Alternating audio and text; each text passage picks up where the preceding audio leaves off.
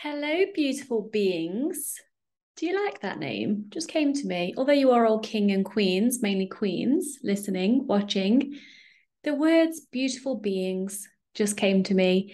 Welcome to another episode with me, Victoria. Today's episode was inspired by my dog walk this morning with my super cute and fluffy Malamute called Hero.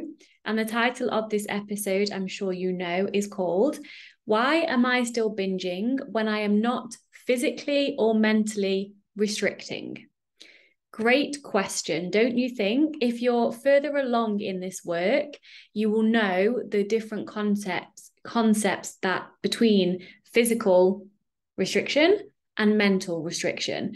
Those of you that don't know, it's okay. I'll just recap really quickly. Physical restriction is kind of what it says on the tin. Wanting to eat something, let's say a piece of cake, but not allowing yourself to physically eat it. Mental restriction is very sneaky, and this leads me on to my continuation of what I want to talk about. And even though the title is When I'm Not Mentally and Physically Restricting, I just want to double take with you on mental restriction, because mental restriction is any kind of restriction mentally. And I'm going to give you a list of examples because it's important to just make sure and to double down on the fact that you are not still indeed mentally restriction, because mental restriction can be extremely sneaky. So I would like you to get extra curious and start to notice where you might still perhaps be restricting. And mental restriction is any behavior that is driven by the goal or the hope of weight loss. That's restriction. And therefore, it will create an equal and opposite reaction. So sneaky mental restriction can look like, but not limited to one of these things, or all of these things, or some of these things. Overachieving at recovery, this is what I used to do, overachieving at recovery and challenging yourself to eat the thing. For me, it used to be jars of Nutella, with the hope that if you eat enough of it, you won't want to eat as much in the future, whether that's for health-related reasons or weight-related reasons. So I used to, at the beginning of my recovery, challenge myself to eat the jar of Nutella, because then if I kind of, quote, got it out my system, and almost not really force-fed myself, because that was in the energy that I used to have behind binges towards the end of my binge, when I really did not want to eat any more food, but I literally force-fed myself for two reasons. One, so it wasn't in the house, so I could start dieting the next day. And two, it was almost kind of like a punishment, or some kind of like, I've just got to eat it because otherwise I'm not going to get to eat it again because I'm cutting sugar out for the rest of my life. Lol, next joke. How many times have you told that to yourself? Anyway, so in terms of like me with the Nutella, I was also eating it, hoping that I wouldn't continue wanting to eat jars of Nutella, which kind of seems obvious. And you'll be pleased to know I don't want to, and so therefore I don't sit and eat jars of Nutella anymore. But the hope that I had that I wouldn't was still a form of mental restriction. I told you it could be sneaky. Another form of sneaky mental restriction could be eating the thing, but simply wishing you didn't want to eat the thing. So perhaps you're eating crisps because Victoria says allow everything. So allowing your trigger food or past trigger food, which was crisps, and eating them and allowing them, but kind of wishing you didn't want to eat them because of some judgment around it. A sneaky mental restriction can be any form of rule around food at all. So this can look like saying to yourself, I can eat as much chocolate as I want, as long as I only eat it in the weekends or on the evenings, every evening, for example. That's still restriction. You could say to yourself, I cannot buy X, Y, Z food and keep it in the house because otherwise I'll eat it all.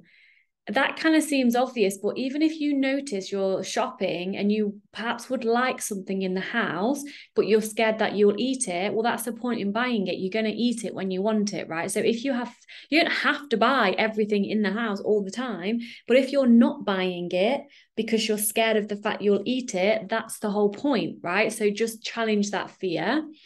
Mental restriction can look like justifying what you're eating in any way. For example, it's my birthday today, so I'm allowed to eat whatever, or I've been to the gym, so it's okay that I eat this. That is still some kind of restriction.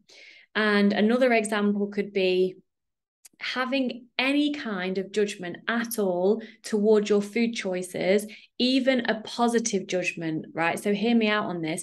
If, for example, you've said no to dessert one time and you feel good and kind of like, ooh, like, look at me, I didn't have dessert, and you make it into like a bit of a celebration, which I understand why a previous binge eater would do that. What you're doing there, because we live in a dualistic world, because you're feeling good about not having dessert, you're automatically creating the opposite of that, which is feeling bad, or partially feeling bad, at least unconsciously, when you do want the dessert in the future. So there are just a few examples. Those are just a few examples of sneaky restriction. So before we go into like the context of the body of what I want to talk about today, I really do want you to like have a double take and really get nitty gritty with yourself and ask yourself, am I still mentally restricting? And if so, what does that look like in my life and what I'm telling myself? And then we can take a look at that, right? The next thing I want to share with you is a quote that I've said many times before, but it's such an important one, so I'm going to share it with you today. And that is, allowance creates space for choice. I don't care what you eat or what you don't eat. I care about how you feel about what you eat or what you don't eat. It's your relationship to your food choices that actually matter the most. And the best way to create this is through neutrality and listening to your body. From a place of allowance and neutrality, you can make a relaxed choice by choosing whatever feels best for you in the moment. And I want to emphasize here that every single moment is going to be different. For example, one day you might choose to have a slice of cake when you meet your friend for a coffee date. And another day you might choose to have a panini and a side salad instead of the cake, because that day you might not have eaten anything yet and you want to make sure you're getting enough nourishment, and perhaps you have a meeting in the afternoon, so you want to feel energized and not on a sugar high, right? One evening you might choose to eat a tub of Ben & Jerry's ice cream, or I don't know why I have to say Ben & Jerry's. I'm not a Ben & Jerry's sponsor. I always seem to talk about Ben & Jerry's ice cream in general, or a tub of something. You might want to say and eat a tub of ice cream in front of the TV simply because it feels good. Another night, you might choose not to eat a tub of ice cream simply because you don't want to go to bed feeling really full. You want to get a good night's sleep because you have a really busy day the next day. So those are just a few examples of like how each moment can be different in terms of your choices from the foundation of allowance and neutrality. So I just want you to double check that mental restriction isn't creeping in to you, for you, around your thoughts and around your food choices. And if they are, if you've listened to this bit so far and you're like, okay, shit, I didn't think I was restricting, but I definitely am restricting, I'm judging myself all the time. Or you might only be judging yourself when you're eating certain amounts or types of foods, and you might be thinking, well, how the fuck can I stop doing that? How can I stop mentally restricting? Great question. It's a process over time. And what else I'm going to share with you in this episode will absolutely help you as well. Like, come to this place of like non-judgment at all. But it's a process over time, just having a few mantras, a few things that you say to yourself that bring relaxation, that bring comfort to yourself, like when you're noticing the judgment around food. For example, a few of mine used to be, I trust my body to guide me what to eat. And when I used to be scared to eat something that used to be a big trigger food of mine, it would just be something as simple as it's safe to enjoy this food. So little things that resonate with you, like said to yourself over time, alongside doing all the other work I teach, like the body image work, the self-love work, the rewiring your mind, the different ways of looking at food, all of that, like over time, the judgment disappears. It's a natural part of this process. So the next thing I wanted to go into was the word binge. I will continue using the word binge or binging in this episode because it makes sense to the context of what I want to talk about. However, let's play with the assumption that you're not mentally restricting, yet you're still, in quotes, binging. If you think about it, the word binge in and of itself is a judgment. So I recommend that you remove the word binge from your vocabulary. And whilst you're at it, remove the word should as well, because whenever we say I should do this or I shouldn't do that, you're actually giving your power away. You're thinking that you should be doing something differently to what you're doing. It takes away the power of choice. You can actually switch the word should to I could or I get to, because then you remind yourself that you have a choice and you're not being in like victim state, like, yeah, well, I should do this, but I'm not, and therefore I'm not good enough. And it kind of has like a victim-y, statey feeling to it, which is okay, but just a tip, if you want to feel more empowered, remove the word should, remove the word binge from your vocabulary. And talking of the word binge again, it naturally has a feeling of like wrongness to it. And it's like a heavy feeling of like you're doing something wrong or you're doing something naughty, or it's just not a great word to use. So associating the word binge in recovery makes no sense to use that. So I have an invitation for you to swap the word binge to something like eaten past fullness, or ate a lot of food, or even I continued eating when I really didn't want to. You can use those types of wording instead of the word binge, because words are very powerful. And those types of wording, like I've eaten past fullness, has no morality around it. It's just a simple statement like I've eaten past fullness. Other than I've binged, it feels like really heavy and emotionally uncomfortable. And also take a look, if you're hearing the words eaten past fullness, eating when I didn't really want it, ate a lot of food, and you think that it's not okay to do those things, then you're definitely experiencing some sneaky mental restriction, because there's nothing bad or wrong about eating past fullness, for example. So just another way of checking your mental restriction. And so let's really, really, really assume that you really have stopped restricting mentally and physically, and you don't see that eating a lot of food or eating past fullness is bad in any way. It's just neutral to you, yet you're curious as to why you seem to be eating 300 grams of chocolate every night.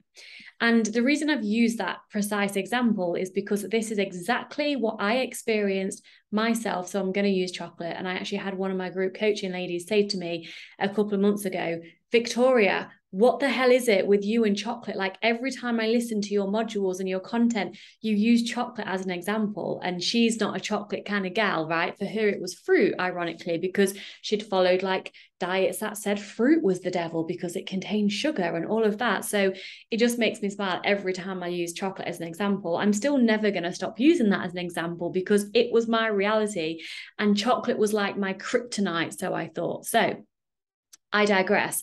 In terms of this example of eating 300 grams of chocolate every night, and I said the amount because not that we need to compare, but the reason I said the amount is that from my experience, so many people that I speak to have so much shame around eating a family-sized bar of chocolate, which is like, what, 150 grams?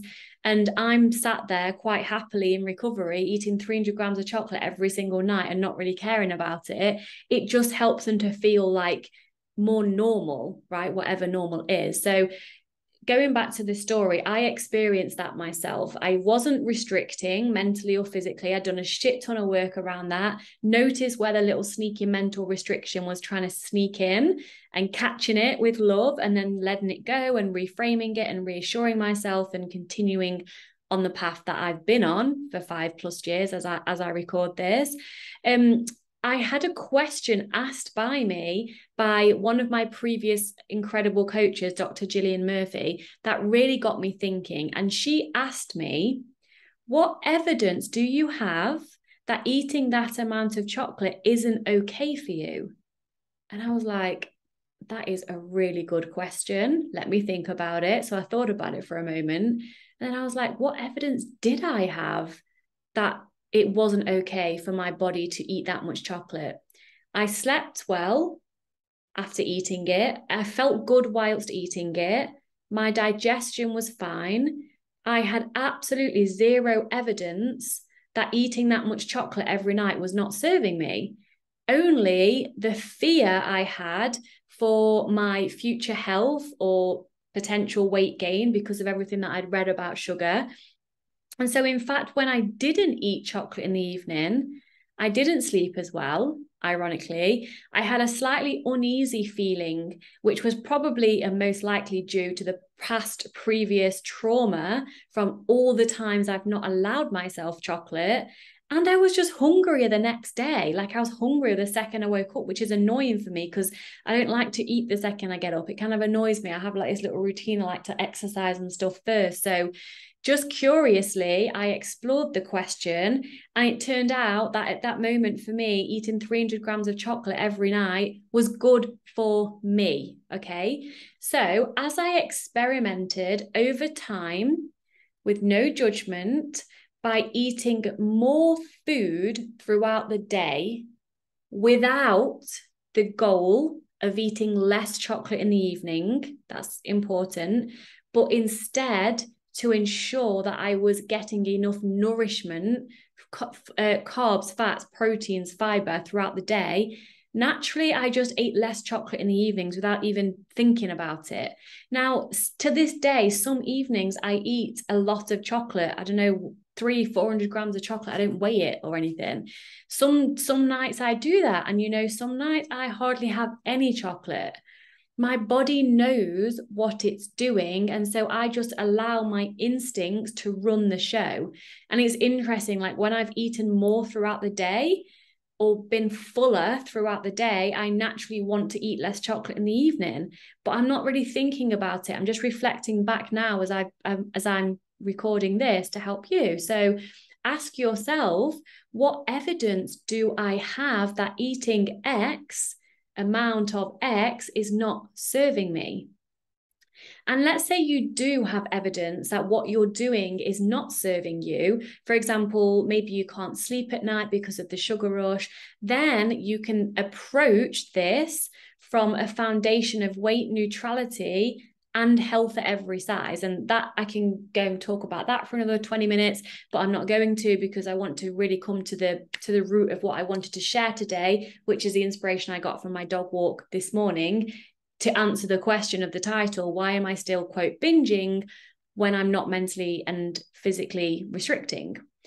The words habitual wiring I want to share with you. And so if you're watching the video, you'll notice that I'm fidgety and scratchy. And that's because I don't even know there's any flies in here, but it's hot and it's sticky and I'm itchy and I've been bitten and stung and all sorts. And so I'm just itchy. Okay, so apologies if you can hear anything or if you can see me and it's annoying you. I'm sorry, but I'm also not sorry because I need to do what I need to do. So in my opinion and my personal experience, there is an element as to why you may still be, quote, binging when you are definitely not restricting in any way, even though there's nothing wrong with binging. Here is my analogy. Okay, are you ready for this? You need to bear with me as I talk about this epic story I conjured up in my head today as a reason to answer the question. I want you to imagine a male dog who hasn't been castrated. When a female dog is in heat, the male's dog behavior around the female is driven by his biological drive to reproduce. Take my dog Hero. If you are a dog person, go to my social media. He's definitely not plastered on there, but there's some photos and he's just so adorable. Bias, I know. But take my dog Hero, right? He's a 3-year-old male and he hasn't been castrated. He walks nicely on his lead. However, this morning he started pulling so desperately to get to this other dog that was in front of us, to the point where he was like choking on his collar, bless him, to get to this dog. Turns out this dog, I kind of knew already because I know my own dog and I know animals as well. This dog was a female dog in heat. So he dragged me to this dog, who I must say was very pleased to meet Hero as well. And Hero automatically began to sniff and lick in places that us humans would deem inappropriate, at least until we've been taken on a couple of dates and been brought dinner and stuff, you know? And then he attempted to try to mount the female dog. Good for her. She thought she would make him work for it a little bit more, and started like flirting with him and spinning in circles and like doing this yelpy yappy dog thing, which was quite cute and funny. Either way, I let the female dog and her owner go on their way in front of us, and I made Hero wait. Now, when I asked Hero to wait, I tried to give him some dog biscuits that I have in my pocket that he absolutely loves. He wouldn't even eat the dog biscuit, right? He was solely focused on the female dog. His behavior was driven purely by his natural biological instinct and drive to reproduce, right? Now, let's imagine that we had Hero castrated. Don't worry, Hero. I'm telling Hero, we're not going to get you castrated, don't worry. Let's imagine that we did, right? And after a few days when he's recovered, or a few weeks maybe even, we came into contact with another female dog, or the same female dog, who was on heat. How do you think he would behave? He would have zero biological urge to drive his behavior, yet he might act in a similar way as before because his brain is habitually wired to do so. However, over time, when he stops feeling that natural biological urge that is driven by his biology, his behavior will be more like a male dog who was castrated at an early age, and therefore he won't act in the same desperate, stressy way to get to a female dog in heat. Now, did you like my cool story? How does this fit into the context of binging, again, binging in quotes, when you're not restricting anymore? In regards to you still binging, even though you're not restricting, this can be due to your biological habitual wiring. Think about it. You've attempted to restrict or diet for however many years, fill in the blank for yourself, right? And so therefore your brain is wired to binge, in quotes, due to your biological response to restriction. When we restrict, our brain increases our hunger hormones, reduces our satiety hormones, which is the hormone that helps us feel satisfied when we've eaten.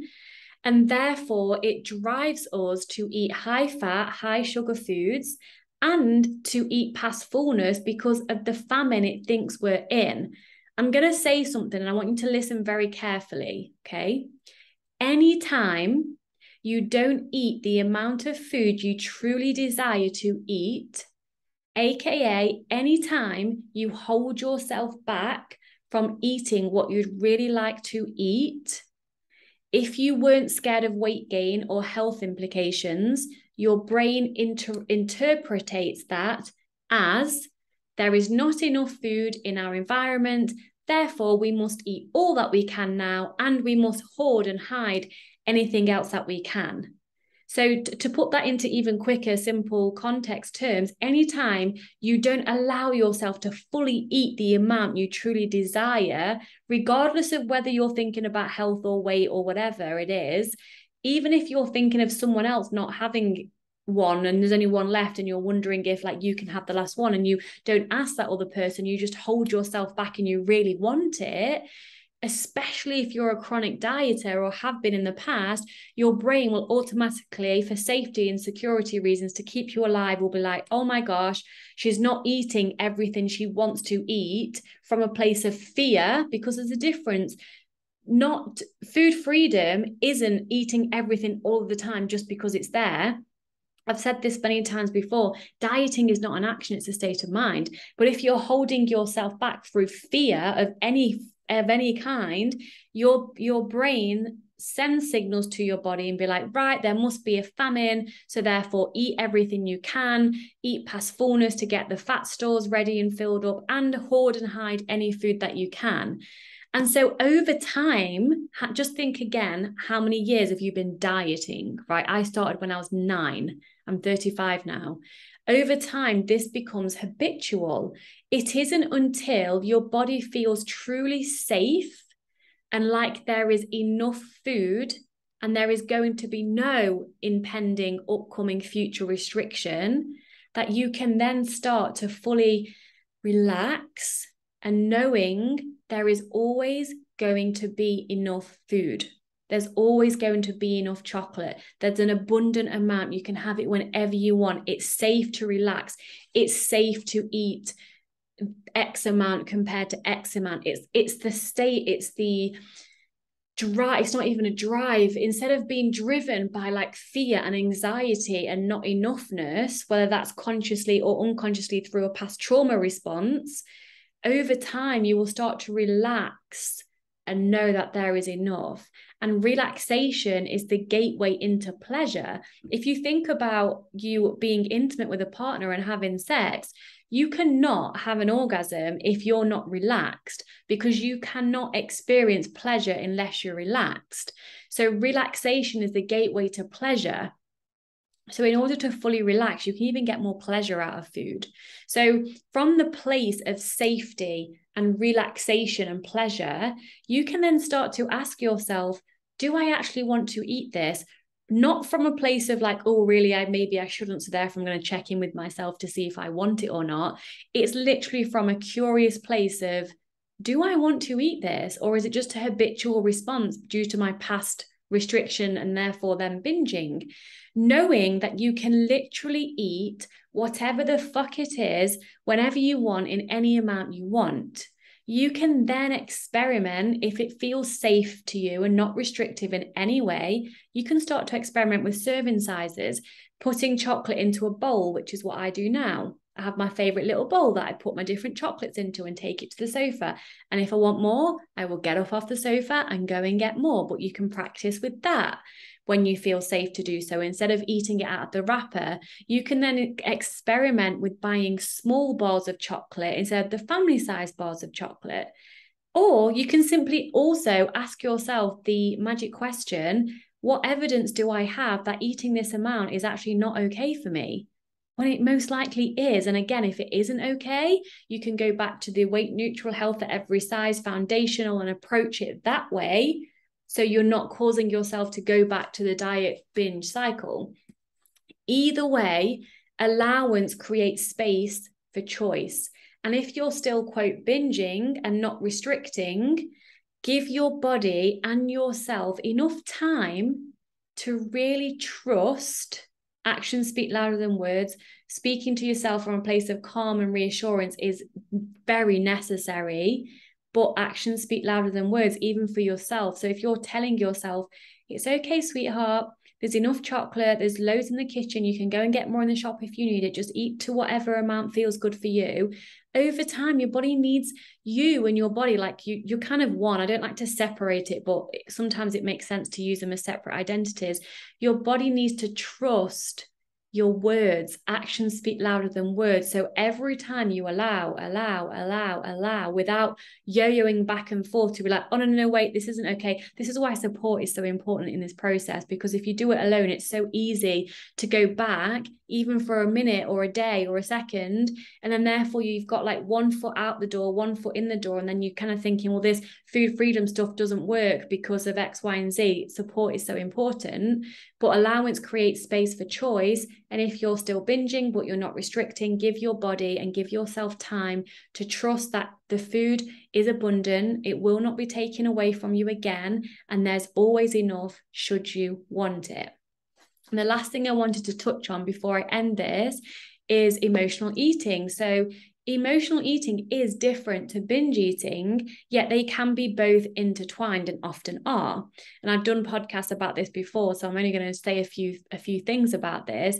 When we eat emotionally, it's to change our emotional state. So whether that's due to boredom, simply seeking pleasure and the taste of something delicious, numbing sadness or anxiety, or to use food to comfort ourselves, which, by the way, is 100% okay. The second we make it not okay, it turns into restriction. And then you know what happens when we restrict. It kind of goes into a big spiral. So ultimately, if you can learn through the practice and through the body image work I teach as well, because body image work is so key to this work around food. If you can practice to relax into whatever the fuck your food choices look like, that will bring you the most peace. Then food just becomes food. It will lose the power it has over you. You will have zero biological urges to drive you to eat, and it won't be driving you to, quote, feel out of control anymore, because you won't be restricting. So therefore you won't have that drive. It's similar to Hero. If he was castrated, he wouldn't have the biological drive and the urge to then act that way around female dogs that are in heat. You won't have that out of control feeling or urge around food, because you will no longer be restricting if you practice relaxing into whatever your food looks like, right? And then food will just simply end up being what it truly is, a pleasurable part of life that holds no morality to it. And so if you would like to be coached personally through this process, from dieting, restricting, looking in the mirror, hating what you see, speaking to yourself like you would speak to your worst enemy. Some of you might not even notice the way you speak to yourself. If you would like help to live in food freedom and body love, you can explore the different ways that you can work with me. In a chocolate nutshell, because everything's better with chocolate, right? I have the Body Love Buffet, which is like a group coaching container. That's a lower investment option. And I have then 2 other different ways that you can work with me one-to-one, depending on what investment that you're able to make for yourself.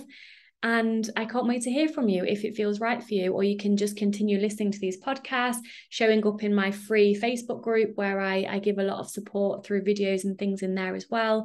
And if you have any questions off the back of this, or you just want to reach out and say hi, ensure that you're following me on Facebook and Instagram, and just reach out to me, and I'm here for you. And if you have any podcast requests that you'd like me to talk about, whether I turn your question into an episode and talk in depth to your question or to your concern, and I won't have to say your name if you don't want me to, then again, just reach out to me and we can have a little chat.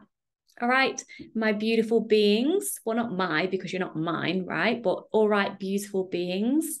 I wish you the most wonderful day, morning, evening, whenever you are listening to this, and I will see you next week. Mwah!